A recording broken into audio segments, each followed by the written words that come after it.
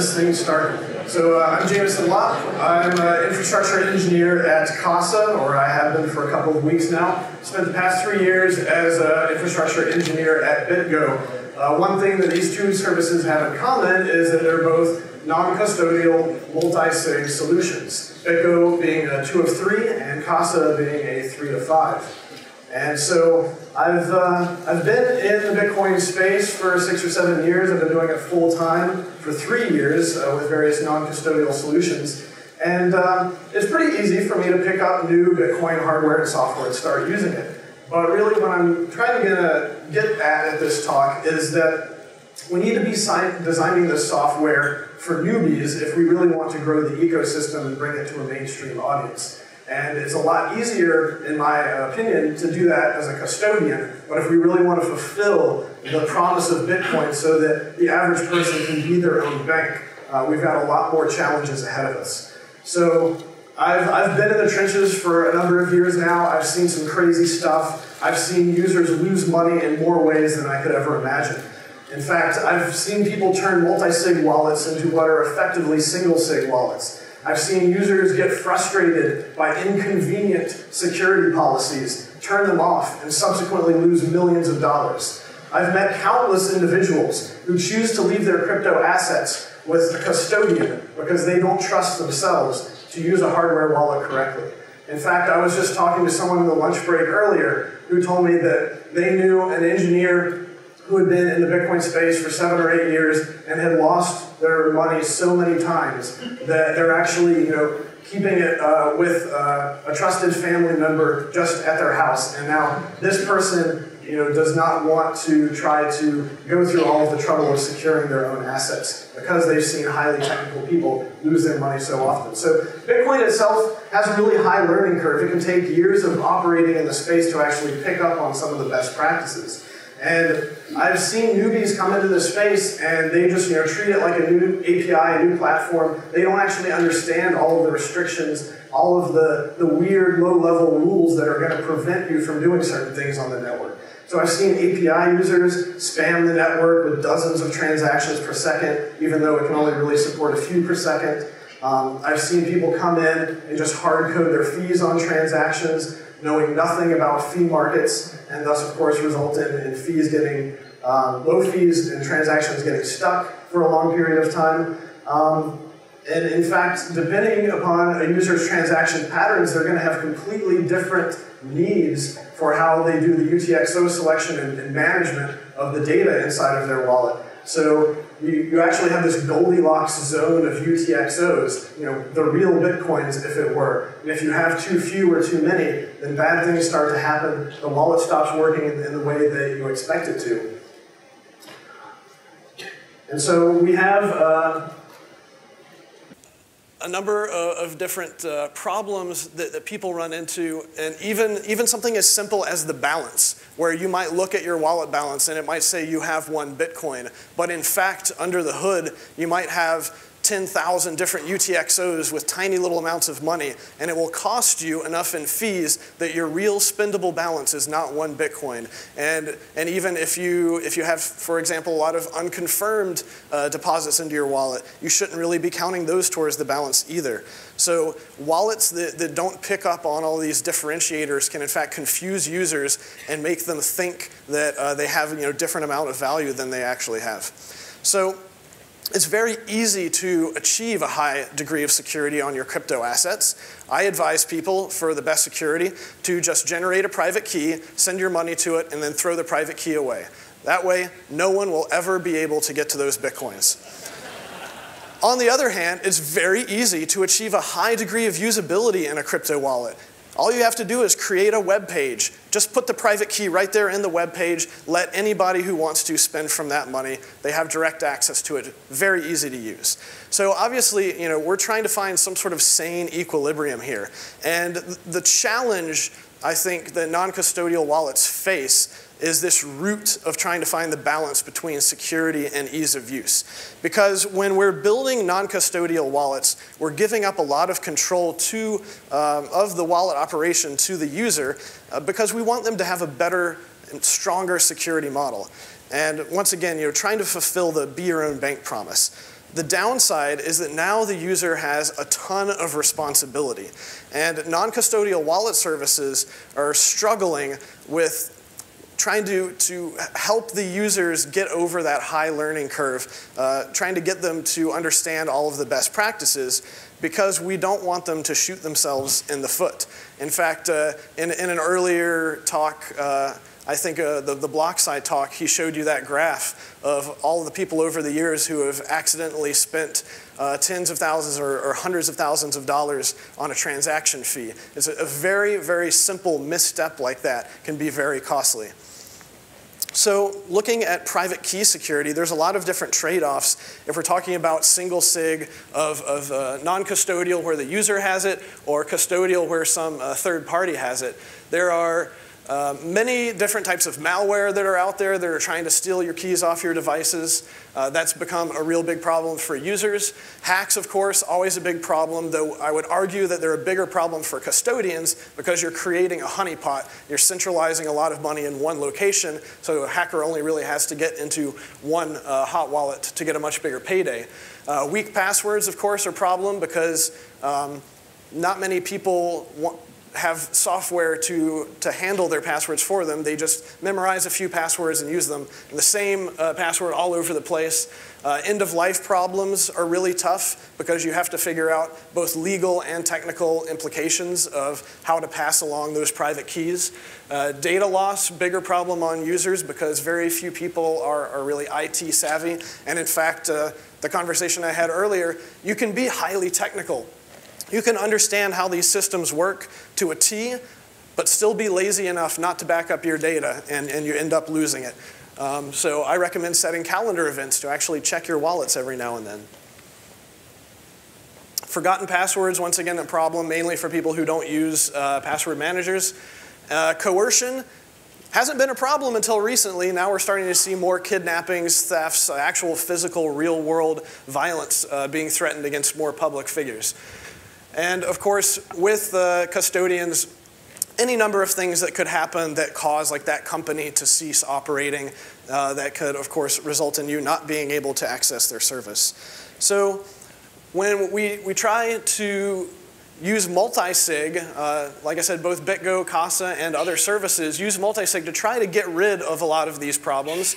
And especially when you have like one key that's held by a security service that specializes in holding offline recovery data, that can help you with a number of these like end of life and data loss, other problems. And really we can get rid of almost all of them except for the problem of the humans themselves. The weakest part of these non-custodial systems always ends up being the humans. And engineering against physical and social attacks is really an entirely different problem set.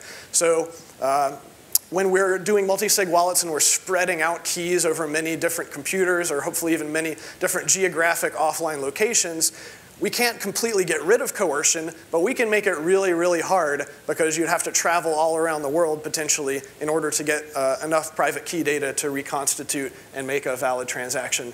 And so really, I say the biggest problem is, of course, phishing and scams of if a human has had their brain hacked to the point that they're like, yeah, I want to send some Bitcoin to this address because someone promised me something, then there's probably no level of technical sophistication that you can have that would prevent against that.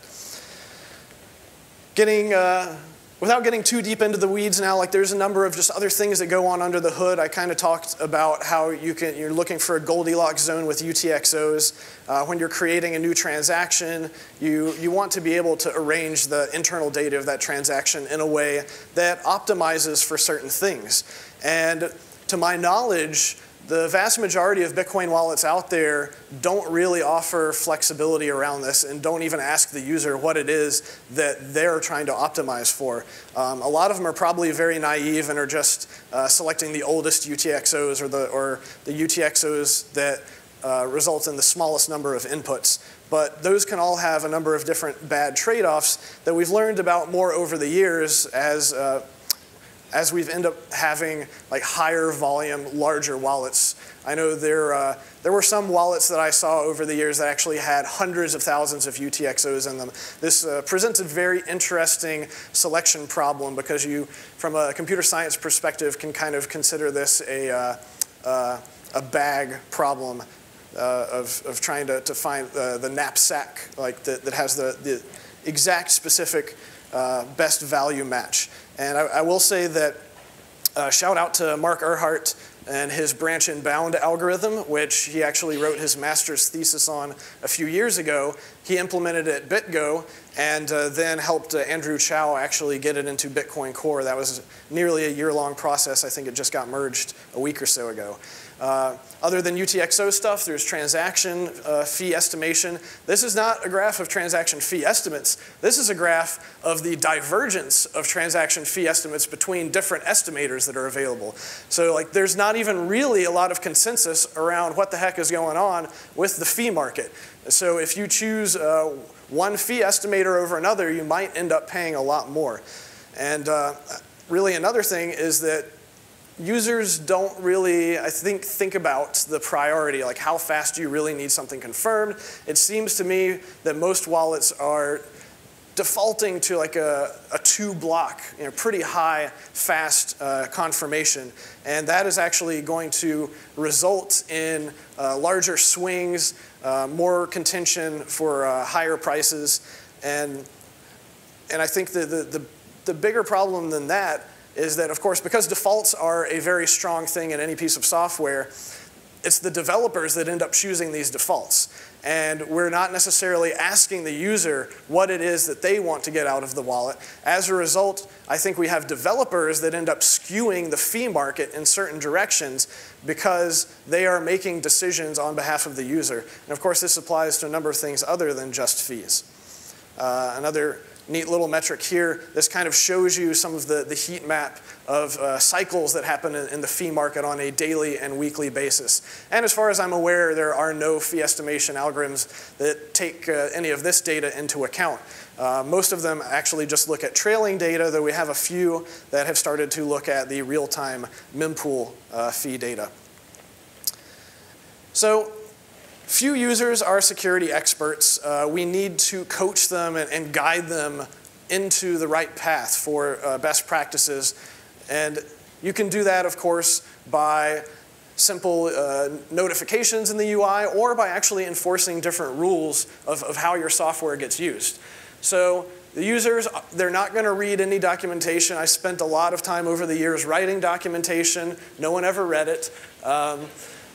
Really, they're gonna use the software and just kind of fumble their way around through it. So you need to be proactive about what is required to use your software. If we're looking at stuff like password requirements, then if you make your password requirements insanely complex, that's pretty much going to guarantee that it's going to push them towards using some sort of password management solution.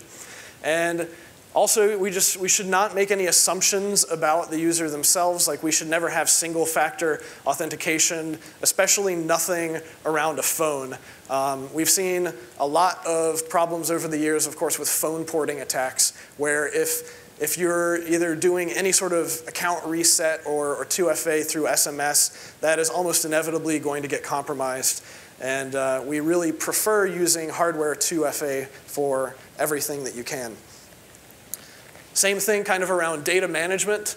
One thing that I think is really interesting from the recovery seed perspective is that even if you have a hardware wallet, which is theoretically very safe, I think the securing of that recovery data itself becomes a real problem, mainly if your threat vector is like nation state level. So a lot of these hardware wallets will just give you a piece of paper and you write down your recovery seed on it, and they'll say, oh, just put this in a safe place. But what is a safe place? I mean, you could put it in your house, but your house might burn down. You could put it in a bank, but the bank might end up having a rogue employee, or their employees might be coerced by some sort of nation-state actor due to some sort of investigation in which you may or may not be guilty, but it probably doesn't matter at the time. In fact, I think on Reddit we saw a story just yesterday about someone who had pretty much all of their assets confiscated. The only asset that ended up not being confiscated was their Bitcoin. So, key recovery services can also help out, with that data redundancy stuff. And I think that a lot of it, like I said, is just reminding the users. So one thing that I'm very happy about that we're doing at CASA is, in fact, instituting this idea of a health check, so that you're actually going to get regular reminders that you need to prove that you still have these various hardware devices. And if you don't prove every so often that you still have the device by signing a message with it, we're going to annoy the heck out of you, possibly even disable you from doing anything else with the wallet until you recover and replace those keys that you no longer prove you have access to. We also see some very interesting thing with the rise of all of these different forks. This actually was something that I saw, I think, in the Coinomi wallet, which I thought was actually very user-friendly because it at least lets people be aware. Whereas in the vast majority of wallets, they might just display a Bitcoin address to you or a Litecoin address or whatever, and not warn you that you might accidentally be sending some other crypto asset that will get stuck on that chain. Now, in a lot of these cases, this is technically not a total funds loss. It's usually just a major inconvenience. But of course, it is possible to lose money if you do something like send Bitcoin Cash to a SegWit address. That's going to be really hard to recover. Also, upgrading. Upgrading is great from a protocol standpoint if it's voluntary, but if we're talking about an application, it is a real pain. So while SegWit, it was great, it was a soft fork, it gave the rest of the ecosystem time to roll out, it was actually pretty rough at BitGo because we were trying to convince our customers, hey, we put all this time and resources into SegWit, and if you just spend a few minutes to upgrade your SDK, you're going to be saving a lot of money and helping the network scale and all this other stuff. But almost nobody did it. We would send emails, they would go without any response. And even with some of our larger customers, what we ended up having to do was run our own analysis that basically said, look, run this command and you'll save $70,000 a month. That is what finally got some people's attention because they were sending so many different transactions that they end up saving so much space, they save so much fees that you talk a lot about game theory and rationalization and stuff in this space, but I think that game theory is highly overrated because you make assumptions that like everybody has all of the information. But the reality is, people are busy running their businesses and living their lives. They're not paying attention to all of that. And then, of course, we come back to the user. The weakest point in any of these systems.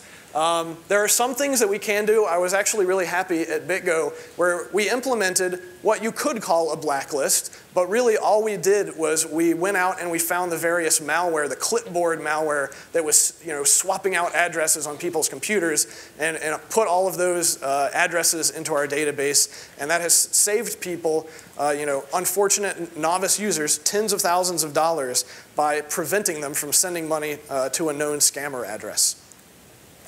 And user-friendliness, this is once again just the problem of trying to get people to go in the right direction. This is, I think, a larger problem that if we think of this as like a multi-generational issue, users are experiencing culture shock, is that they're used to being able to call up a central administrator for their service to unlock their account, to fix any fraudulent activity, and we need to impress upon people that this is a system that rewards self-reliance and it punishes negligence and ignorance. And so I think that we can, get best practices into the software by requiring it. Like, as more people are using more of these types of software that implement best practices and require them to be more responsible, hopefully that will start to result in a paradigm shift at a higher level. So I think I've got like 60 seconds left to kind of rant through that all. But if anyone wants to know about security in general or the challenges of running large enterprise software where the people are the biggest problem. Always hit me up afterwards too. Yeah. Just shout it. Small UTXOs by age of the coins, and I didn't think that age had an effect on, but I'm curious. Right. It doesn't anymore. It used to, but like the naive way of implementing UTXO selection is like a first in, first out type of thing. You can also naively implement it by just like looking for the largest value UTXO. Just spin that and create a change output. But you end up with really weird side effects from stuff like that that end up in a fracturing of your UTXO set into tiny and tinier little pieces until finally you get to an edge case that very few wallets can handle correctly, which is the sweeping edge case. Trying to sweep all of the value out of a wallet becomes a really big problem when your UTXO selection sucks and has resulted in you creating all of these dust outputs that in many cases cost more money to spend than they're worth.